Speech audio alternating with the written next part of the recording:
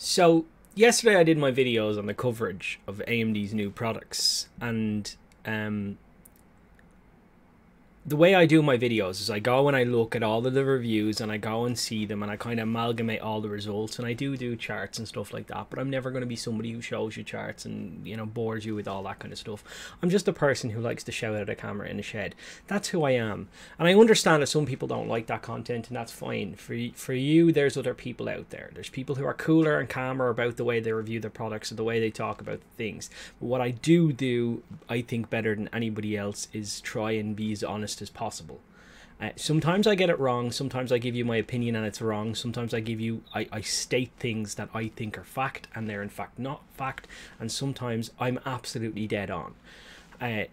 So this video, I suppose, is about talking about the way I'm going to review things going forward, the way I'm going to conduct myself going forward, the things I'm going to try and change, and the things that I will never change. And if you don't like that, then you should go somewhere else. And that's, honest to God, that's the type of person I am. I'm like Marmite. I'm a person who you either love or you hate, and that's fine. I get that. That's who I am. I tell you my opinion. I never lie. I try not to lie. In fact, like sometimes, you know, well, I never lie with, like, you know, unless I think that I'm telling the truth, but then it turns out that I'm not telling the truth. I will always give you my honest opinion and the way that I try and conduct myself. I have a vast array of knowledge when it comes to computer hardware because I've built and sold PCs for years. I'm formally educated as a computer engineer with some networking in the background. So that's my I suppose my qualifications. But not only that, I've been fixing computers since I was 12. So, you know, I go back to originally having a Cyrix processor, like on a Packard Bell PC. That's how far back I go, 1998. And, you know, for me, what's always fascinated me is GPU architecture. So when I release videos of talking about Navi and you know, touring and stuff like that, I'm passionate about that, and I want to know how it works, and I want to know how they compare to each other. And when I get upset about Navi, I got upset about Navi because I was hoping it would be cheaper, and that was the truth. But I wasn't expecting it to be as fast as it is. So sometimes I need to come back and reflect on what I think, and sometimes you need to sit there and go, do you know what, Paul, this is actually a great launch because they've given you more performance than you thought you would get. Granted, it's a little bit more expensive than, and if it was at the original price, it was way too expensive in my opinion. But what you've gotten from AMD is a 70 card that, like a 70 class performance, this generation 70 class performance, but it hasn't come from NVIDIA, it's come from AMD. You know, NVIDIA are still offering you that level of performance pretty much, but they're offering it for 500 quid, whereas AMD are giving you that performance and at that price as well. You know, 350 to 400 quid has traditionally been the 70 class cards price performance, and the 70 class has traditionally performed around the previous generation's 80 class card, and Navi does that. And Navi does that at a price that is traditionally around the 70 class cards. So why am I upset? I shouldn't be upset. And you come away from these things and you think about it for a while, and maybe I should actually give it a day or two to think about it. Because genuinely, I think when my rants, well, a lot of you think they're funny and hilarious and you like to sit there and laugh at an Irish guy losing the plot. Sometimes I'm not as concise and coherent as I want to be in those videos. So I don't touch on all the points, and sometimes it comes off a bit wrong.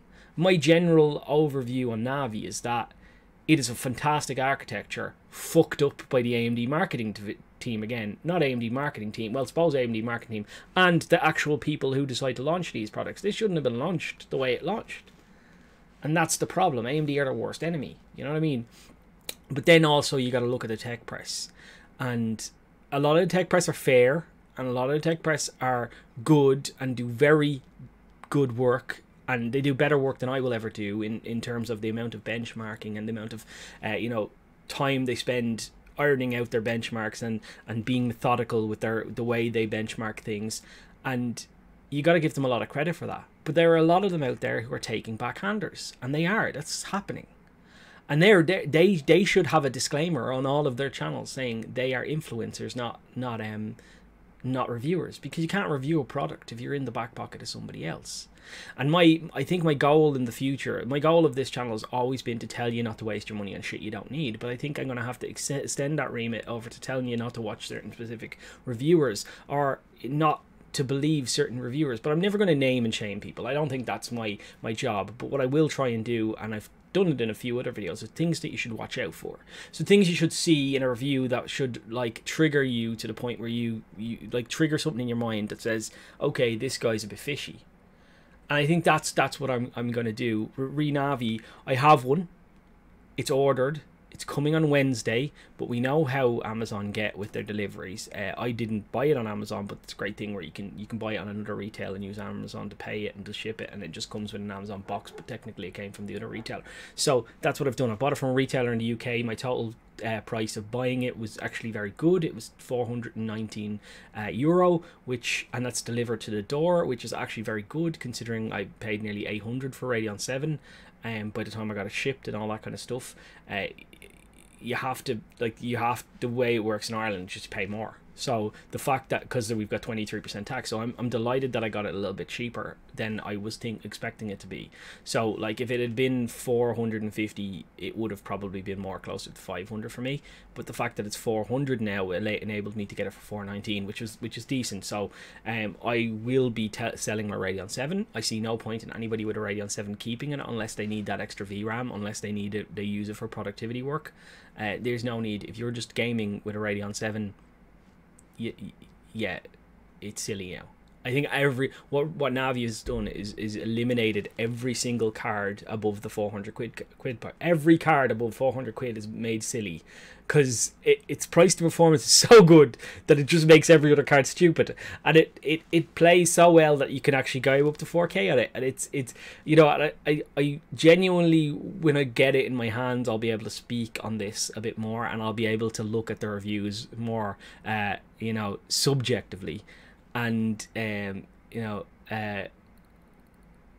and be more objective about the whole thing as well, because you know, everything I give you is just my subjective opinion. But when you've got it in house and you have the physical object, you can see it and you know what it does, and you can look at other people's numbers and you can go, that's horseshit. And I did that with Vega, and I did that with Radeon 7, and what you can very clearly see from the tech press is numbers that don't match mine, and I'm using a CPU that should make those numbers lower, and my numbers are better. And that's funny to me. That's like, that was the first time I got a Vega 56 and I put it in my machine, and I started getting into this stuff, and I started making a YouTube channel, and I put a Vega 56 in, and I was blown away by the numbers I was getting compared to what reviewers gave them. I was like, this shit's real. There are people out there who are genuinely reviewing products and not giving them a fair shout, and I couldn't believe it. You know, you want to believe that all this shit is real. Very much like, you know, you want to believe that your politicians are cleverer than you are, and you want to think that these politicians are clever people and are not going to make stupid mistakes. But as you get older, you very quickly realize that they're just people like you are, and they're about as intelligent as you are, and they're capable, and they're certainly fallible, and they can make mistakes. And that's genuinely what you see with the tech press sometimes. But there are people out there who I will rave about, like Steve from Hardware Unboxed. Man, the amount of work that guy puts in to do his reviews. Gamers Nexus, fantastic, wonderful outlet. Although I think he kind of missed a point a bit with Navi. Yeah, it's hot and it's loud, but it's also 100 quid cheaper. So, you know, that and I think the drivers needed to be sorted out at launch. AMD need to sort that out, and I agree with those points. But it's fucking 100 quid cheaper, like, and it's pretty much the same performance as a 2070 Super. It's a little bit slower, but for the price, it's well worth it, and that's my opinion on it. You know, it's so cheaper that it makes it look stupid, and there will be AIB partner cards, and hopefully they'll hit the 400 quid mark, and if they hit the 400 quid mark, well, then they're a decent buy. If they hit the 450 quid mark, they're probably starting to look a bit silly, and if they get up to the 500 quid mark, well, then just buy an RTX 2070 Super, because that already has a good cooler. But that's the way that's going. And when I did my videos yesterday, I'll never take them down, I'll never retract anything I say. I said it, and I'll stand by it, and I'll say, okay, I did say that, and if I got something wrong, I'll admit I got something wrong. And what I got wrong with Navi was I got wrong the performance. I genuinely thought it'd be slower. I am blown away, and that is fundamentally my I suppose my apology to you guys, is telling you that Navi's bad, and it's not. I suppose in my video yesterday, I clearly said all of these things, and I said that you shouldn't buy a Radeon 7 anymore, and I said that you shouldn't buy like a 2080 or a 2076. You should buy this card. Like, this card is very good. I would wait for AIB partner cards, but like, this card is very, very good. And I said I'm annoyed but that the RX 5700 is a little bit slower. Sorry, a little bit slower, and it's, for me, that card needs to be 100 quid cheaper. That card genuinely needs a price cut. That card does, because they've locked it down so that you can't get any more performance out of it, and done that because they know that that card overclocked would come close to a 5700 XT. So if you're going to do that, you need to charge less for it. I'm sorry, it's okay if you're going to charge less for it, but if you're going to artificially lock the core, well then, for me, I really don't think it should cost what it costs. And you know, you can argue all you want. It's about Vega 64 level performance, give or take. And you can get Vega 64s for 300 quid on the used market now, and you can get them for 350 quid brand new. And like, you know, it doesn't offer anything else other than a little bit better, well, much better power efficiency, but it doesn't, like, it's not world shattering. Whereas the RX 5700 XT performs in a price tier and a performance level that we haven't had. Do you know what I mean? It's somewhere between, you know, a Vega 64 liquid cooled edition and like a Radeon 7 in performance, but yeah, it's cheaper than all of the above, and that's crazy. It's crazy that it's closer to a 1080 Ti than it is to a Vega card, and that's just mind blowing to me.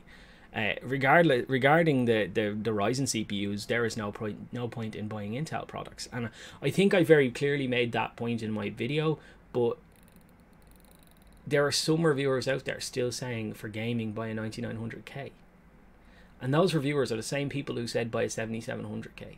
And if you're somebody who owns a 7700K now, I'm sure you're delighted with your gaming performance, but I'm sure you're looking at like the Coffee Lake stuff and the you know, the 9900K and the 9700K, and you're like going, why did I buy this? I got ripped off.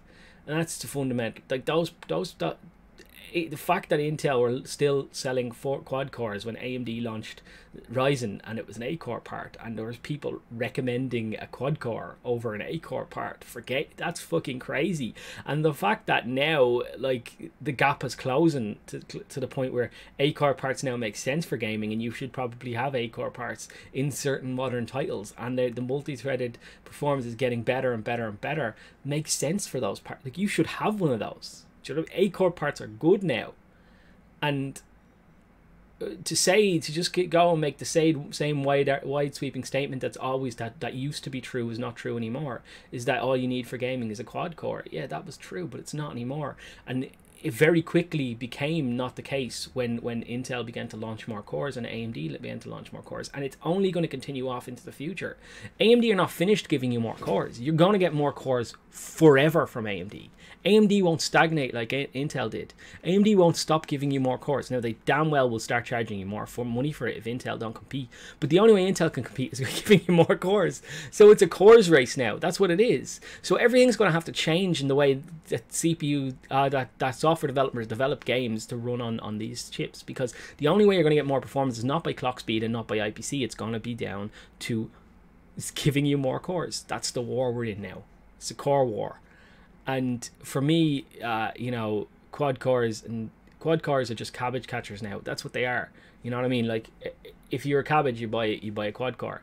If you're a cabbage, you buy cores without any hyperthreading, because new consoles are going to have hyperthreading.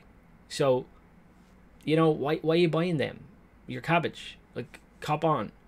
The 9600K is stupid now. The 9400F or whatever is stupid now.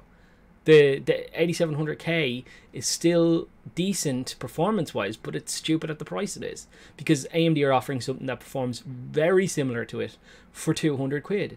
And that's the fundamental line you need to take here. And I'm sorry if you're butthurt, and I'm sorry if you bought an Intel processor and you feel robbed. I'm sorry if you're going to defend it to your death, but that's the fundamental issue here. That's where we are now. That's what, like, AMD have brought you to a point now where a 200 quid CPU beats your 350 quid CPU. This is the way it used to be. Every new CPU generation, it would make the old CPU generation look stupid, and you have to buy a new one. And even if you're arguing, oh well, you know, blah blah blah, Intel have these, well, like, what you're looking at now is the fact that there's still 2600 X's out there and 2600s, and they're dropping in price. The fact that you can go out and buy a 1600 for, like, you know, what you used to pay for a 2200G money, that you can buy a 16 core part for 2200G money now. That's what you can buy. This is crazy. This is amazing. If you want, like, people quit very quickly, forget the old six cores, but they're out there now. They're out there for cheap prices. And you can get them B350 boards for like 60 quid now. So you can get a board and a CPU and maybe some RAM for less than 200 fucking quid. That's a gaming platform. That's a 6-core, 12-threaded gaming platform for like less than 200 quid. That's insane. And this is the world we live in. Well, not less, a little slightly more than 200 quid, but that's the world we live in now. And this is great. And Intel didn't push that. Intel didn't make that happen. If it was up to Intel, you'd still be getting quad cores, right? You'd still be getting quad cores at the 350 mark. You'd probably be getting all these other cores, but they'd be just way more expensive. And that's the world that Intel wanted you to live in. AMD said, no, thank you, fuck you all. I'm bringing you all of these cores. And that's the world we're going to continue to live in. And I am trying to get those parts. I just don't have enough money at the moment. My choice is to either go out and buy a 6-core part and do a review on that, or actually go and buy a decent part. So that's like not the 6-core part's amazing. I mean, to buy a higher end part so that I can kind of cover all of the angles. Do you know what I mean? So I'm aiming for a 12-core part, but they are very expensive, so I'll probably just end up getting an 8-core part. Patreon money's really helped. I'm up to about 150 quid, so that's really helped, but I still will have to cover with some of my own cash, and I will want to get a new motherboard as well, because the only motherboard I have is an X370 motherboard. So actually I think I have that's only it's a B350 board as well I have here, but like I don't really have, you know, as many motherboards as I had about a month ago. I should have foreseen this and not sold as many computers, but I sold some computers, so I don't have the boards that I had a B450 and an X470 motherboard, and I got rid of them. I should have kept them, but I got rid of them. So that's the scenario I'm in. So I will have to buy it. I won't have to buy RAM. Luckily I have RAM here, but I will have to buy a motherboard, and I will have to buy a CPU, and I won't have to buy a cooler because I have a 240mm AO and I have a 340mm AO. So I have cooling sorted and everything like that. So where it comes on that is I will try and do a review on that as well, and for me it's not a review, it's a bullshit catcher, right? That's what I'm going to try and do. From now on I'm going to try and do bullshit catchers. So you wouldn't look at me like a reviewer, I want you to look at me like a bullshit catcher. So in other words, a fucking fact checker. I'm going to look at those reviews and I'm going to say, well, this is what I got, and I'm going to be very as open and transparent as I can, do as little benchmarking as possible, just pick whatever I find suspicious and hit that nail on the head and say, well, that's a bit weird, that's a bit strange, why did you get this, what was that for, what? Because I just genuinely think that there are people out there trying to bury AMD in the GPU side and in the CPU side, and I'm just sick of it. I genuinely am. And you can call me an AMD fanboy all you want, but AMD are the only one driving value here. AMD are the only one bringing, you know, on gamer side here. Everyone else just wants to rob you. So for me, like, and let's be honest, AMD tried to rob you at Navi. They did try and rob you at Navi. They did not drop the price of Navi because they debated you as what's his name? Fucking, I can't remember. I can never remember the guy's name when it comes to making a video. But they didn't debate you. They were 100% going to launch Navi at 500, 450, and 389. That's what they're going to launch it. 379. That's what they're going to launch Navi at. And they just looked at, you know, Super's performance and went, yeah, well, the 5700 is kind of getting beaten by this, or, you know, coming close. We need to drop the price on that, and it's getting beat. So we need to drop. That's what happened. They know they won't sell if they're close in performance, but, you know, and close in price. They need to be. They need to have that buffer. So the reason why they dropped it is because they were caught off guard by Super's performance. I think they probably seen a little few more CUs and probably said, well, we'll match them in performance, but that's what happened. You know, the performance is there on the Super cards as a performance increase. I think that the Super cards, though, in relation to their performance, I think are absolutely crap. And I'll explain myself, right? The not so much with the 2070 Super, because what you're getting there is like you're getting a TU104 die. It's a proper 70 class card. It should still cost 400 quid, right? Let's be honest on there. That's what you're getting with that, but it's better. The 2060 Super, all they've done is release a better yielding 2060, a 2070, the original 2070 die. All they've done is got a better yielding piece. So in other words, a cheaper to manufacture 2070 that performs relatively similar to the original 2070, but it costs way less to manufacture. And they've given you that, and everybody's heralding them for a price drop. Nah, it costs less money to make. They're making more margin on it. That's what's happened there. Or they're making the same margin, but they've dropped prices so they know they'll sell more. That's what's happened there, and nobody can see that. And that's where I'm trying to be a bullshit catcher, right? So like that's bullshit. The 2060 is bullshit. The 2060 Super is bullshit. It's a very fast card, but it's not as fast as the RX 5700 XT.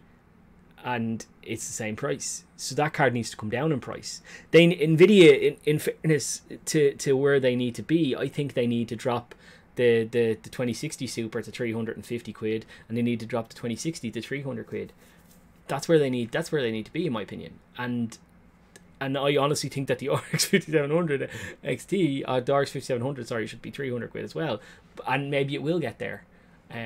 I think there's a price war coming. I think that now I take back everything I said about them being in cahoots with each other, right? Genuinely, I take back everything I've said about that. I was wrong about that as well. I shouldn't have said that. I said it in anger and temper, and I shouldn't have. And a lot of times I say things in anger and temper, and I shouldn't have. And this video, the whole point of this video is to kind of level what I think. And what I think with that card is that fundamentally they're not in, because like they're competing with each, dropping prices, like, do you know what I mean?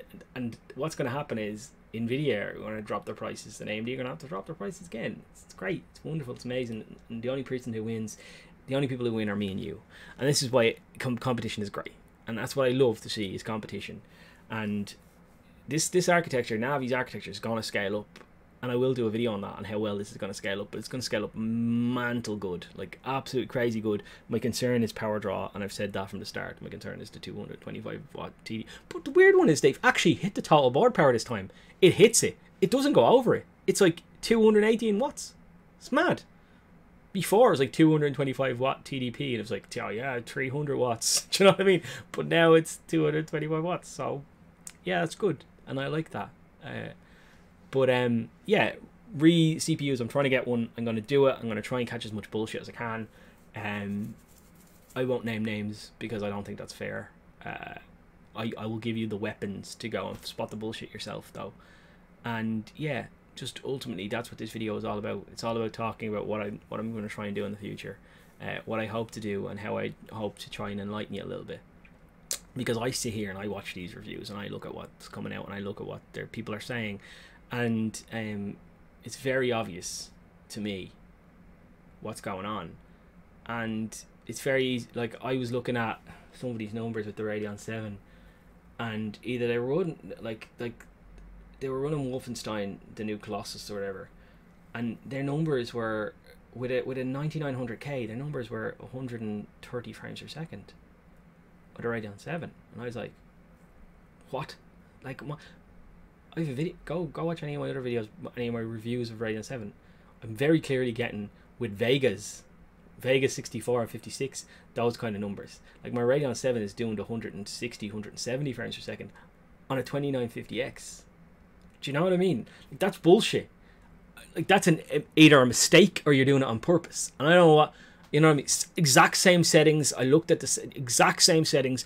I can't remember the name of the setting, and it's like mine something or Uber something or other. I can't remember what it's like. It's in German, whatever. And I had all of my settings on maximum, and I even to the point where I was looking at other people's numbers, going, have I missed something here? So I triple and quadruple and checked my settings, and my settings were exactly the same as theirs, and mine were up at 100. Sometimes at some points in the game, 190 frames per second. The average was about 150 or 160. I can't remember at the time, but like, it's a good 30 frames difference, and you're like, what are these people doing? Do you know what I mean? Like, you're looking at people's Firestrike scores for Vega initially, and like, their Vega 64 number is the same as my Vega 56 number. Their Vega, you know, like, my numbers are just a good 20% faster than theirs in some cases. I'm like, am I losing my mind here? What's going on? But in the future, I'm going to try and show more of that stuff, because I just think it's not fair, and I genuinely think that some reviewers have given Navi a bad time. And I've bought one, and it's on the way, and I'll try and sort that out. The AM4 stuff, the new Ryzen 3000 series stuff, will probably come a bit later, because I'll probably have to sell my Radeon 7 to kind of offset the price of that. So it will take a while, and then I won't have a really high-end GPU except for the 5700 XT to use as the kind of GPU benchmarking.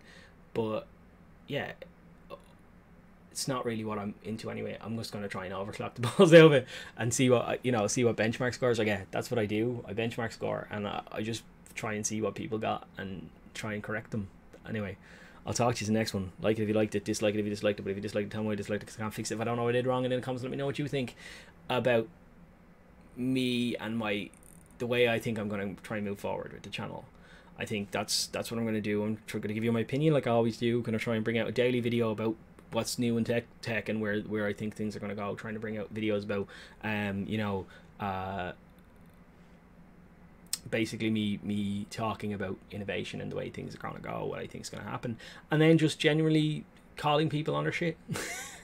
And if you like that, tell me you like it. If you don't, tell me you don't like it. And I'll talk to you in the next one, lads. I'm going to press this button to stop recording. Don't forget to like, comment, share, and subscribe. Yeah, and sharing is the most important thing. I'll talk to you in the next one. Bye, bye, bye, bye, bye.